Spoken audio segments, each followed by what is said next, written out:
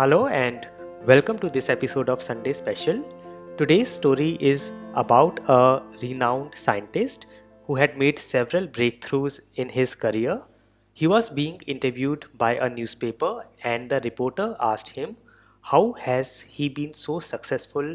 What has set him apart? How was he able to do so much more than an average person? To this, the scientist said it all was due to a experience that happened in his childhood.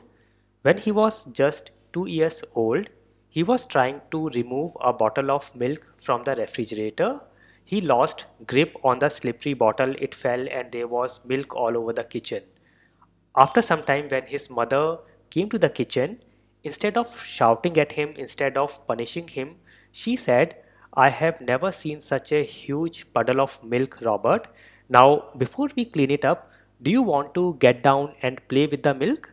And indeed, he did play with the milk, and after a few minutes, his mother came and said, Robert, whenever we make a mess, we have to restore everything to its original position.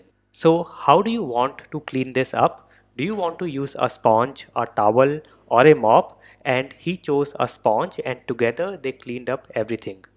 After this, his mother said, Robert, here is a failed experiment on how to hold a bottle of milk with two tiny hands.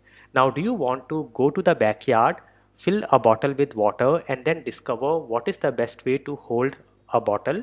And he tried it out, and then he found out that if you hold the bottle from the top near the lip, it is easier to hold the bottle with two tiny hands. What a wonderful lesson.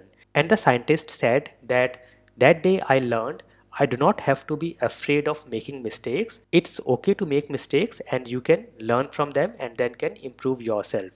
I hope now you will not be afraid of making mistakes and you will try out new things, and I will meet you in the next episode. Thank you so much for watching.